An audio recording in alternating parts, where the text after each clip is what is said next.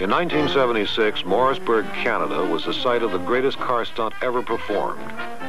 This event was known as the Super Jump. Stuntman Kenny Powers would attempt the longest car jump in history. His goal was to jump the St. Lawrence River. The distance would be 1 mile. An 8.5-story ramp was constructed for his rocket-powered Lincoln Continental. Once the car would leave this ramp, it would sail 1 mile over the river and land on Ogden Island in the state of New York. This jump had been in the planning for over 4 years. Over $1 million had been spent, and 110,000 yards of dirt had been moved to construct this special runway. Kenny Powers would be jumping 3 times the distance Evel Knievel had tried to achieve during his jump at Snake River Canyon. Powers' car would reach a takeoff speed of 280 miles an hour. Within seconds, he would reach an altitude of 300 feet. His body would undergo a force of over 30 Gs.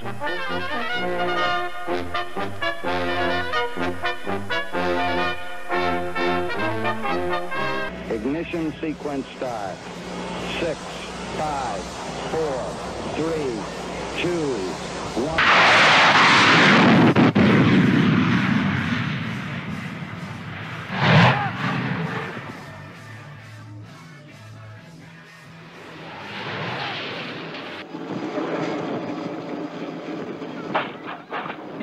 And you go.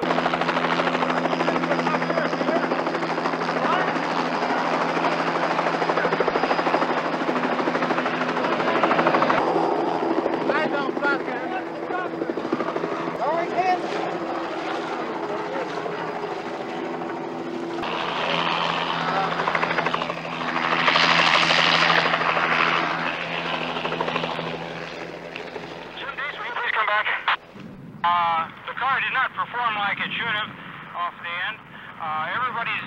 Kenny's okay. They got him on the ground over here laying down.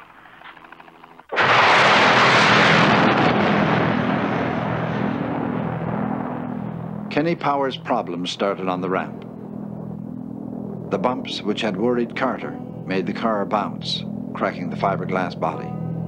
Powers was thrown around inside the cockpit and he couldn't keep his foot on the pedal. As a result, the car, which was supposed to leave the ramp at 270 miles an hour, was only going 180. There was not enough thrust to make the trip. The wind caught the car, ripping off parts of the cracked bodywork, causing the parachutes to deploy ahead of schedule. This was fortunate. They saved Kenny Powers' life.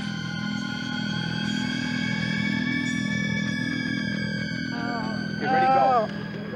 Powers has broken 8 vertebrae. He has 3 cracked ribs and a fractured wrist.